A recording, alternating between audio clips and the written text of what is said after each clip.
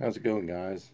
Just gonna do a quick kind of starting off doing some kind of vlog sort of things for the website, and more or less just kind of updating where we are at this moment, and lots of cool things.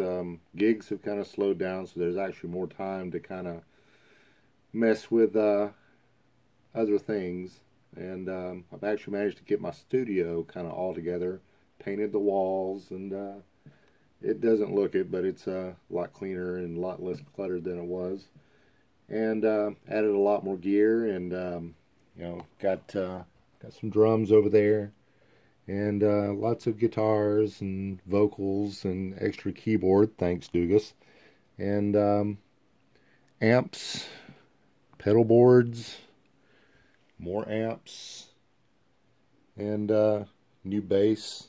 It's very cool, and of course the trays of stuff.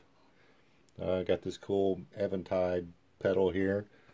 Actually, today I've been kind of messing with this guy, which is a Suzuki Omnichord, which is like a early '80s. I don't know. I guess they used them in school to do things. I don't know, but it's actually kind of coveted. It's kind of strange.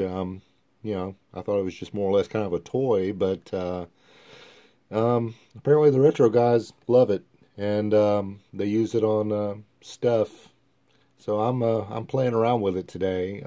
Contact actually makes a virtual instrument of this, which I guess would be a lot more usable as far as syncing to the DAW and all kinds of things and true stereo sound. But it's kind of cool to actually use like the real thing, So yeah, I've been kind of messing around with that today, and kind of recording some tracks of that, which, yeah.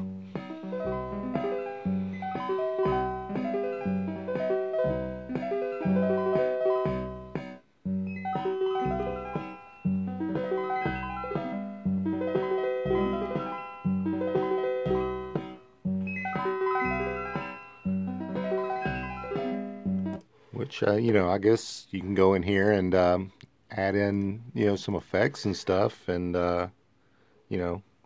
toy with the sound.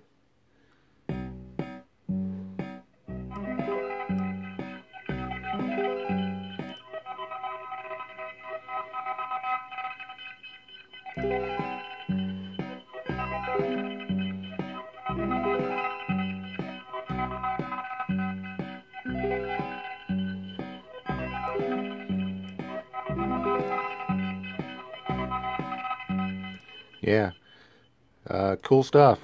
Definitely different, and I'm a guitar guy, so it's kind of fun to kind of step into the electronica and dubstep guys' shoes for a bit. And so yeah, it's kind of cool. So anyway, that's kind of where we're at the moment. Got a gig coming up this Saturday at the Hummingbird down in Macon. The Village Idiots will be doing our cover and 80s rock and the over-the-top fun stuff. So Lisa, if you're watching, yeah, I might actually even break out this guy. Yeah.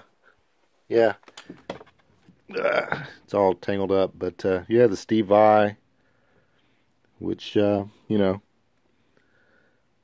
signed by Vai. So that's got to make it better, right? So anyway, yeah. So Lisa, if you're watching, I may break that out. So you gotta come say hi to it. So. Anyway, be sure to check out jjfontaine.com. That's where I'll be kind of putting stuff up there, and on the side, definitely kind of gotten tired of Facebook just kind of whenever they want to deleting all your stuff and your account. So hopefully the page will stay up so that you can kind of see what's going on. But if it goes away, I say it again, I haven't unfriended anybody. And you can always go to jjfontaine.com. I'm also on Twitter. I'm on Instagram under my name.